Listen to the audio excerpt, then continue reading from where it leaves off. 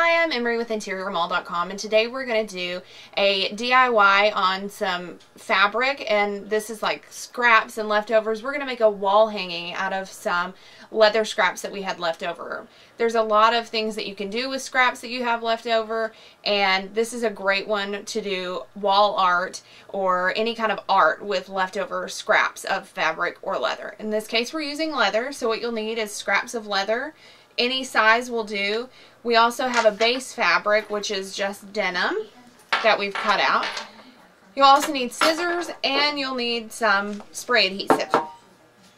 So what we did is we first took our base fabric, which is this denim, and we actually cut around the edges. You can do this with decorative scissors, you can do it with straight scissors, you can also fold it back and, you know, sew a hem or do some stitch witch for a hem. And then we also got some of these little alligator clipped rings to hold them up when we're finished. So the first thing that you're going to do is obviously cut out your denim fabric, and you can do it any size that you want depending on how many leather samples you have and what kind of design you're going to make. Today we're going to do a design with butterflies. So we just folded our leather sample in half, and then we just cut around it with some scissors, and this is one of our cutouts that we had. So, I mean, you just fold it and kind of make a B shape, and it comes out into these cute little butterflies.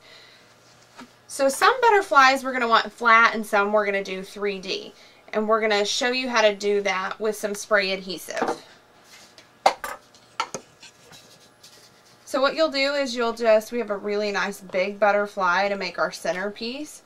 And you can just spray on your spray adhesive. And just kind of press it down. And you can do any design that you want, but we've talked about doing some flat ones and then kind of making them three-dimensional. So to do more of a three-dimensional, just kind of fold your fabric like you had it when you cut it out, and just kind of give it a little spray on the edging like this.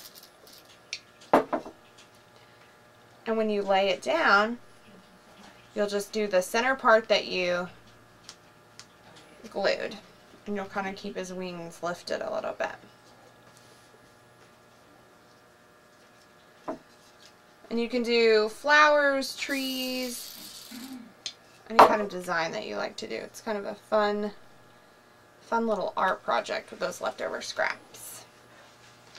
Now that we have all of our butterflies glued down, you can hang them on a tension rod with these when they dry. You can also, if you're feeling crafty, do grommets, or you can make a rod pocket for these.